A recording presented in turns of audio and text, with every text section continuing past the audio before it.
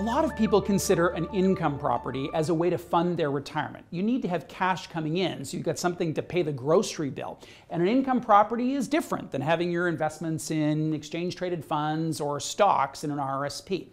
The positives are twofold. First off, cash flow. So if you've got an income property and you've got it structured such that there's excess cash, then there's going to be money coming in that, provided your tenants stick around, you can rely on and can help pay for the life that you want in retirement.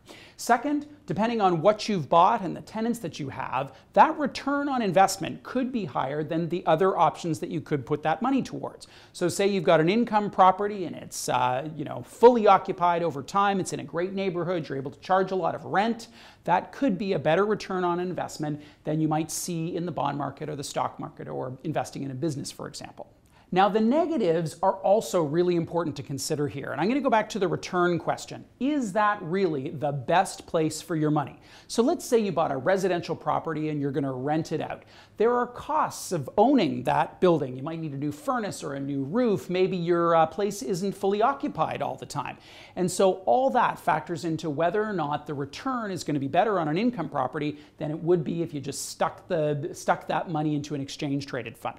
The other thing about an income property is that it exposes you to a certain level of risk. Risk that your tenant won't pay, risk that your place will be vacant, and risks are in the real estate market. So the place that you've bought might be in a neighborhood that doesn't grow and expand and appreciate in the way that you hoped. Those are risks that you won't face if your money was in a different asset class. The other factor, and I think this is probably the biggest one you'd hear from people who own income properties, is the hassle factor. Are you willing to receive that call at 2 in the morning when your tenant says their furnace doesn't work and you need to get over there to figure out what went wrong?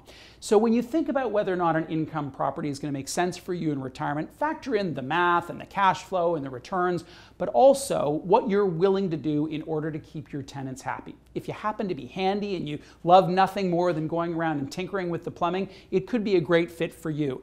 But if you want to avoid all that kind of work and don't want to pay for a property manager to do it, it might not be the best idea for your retirement income.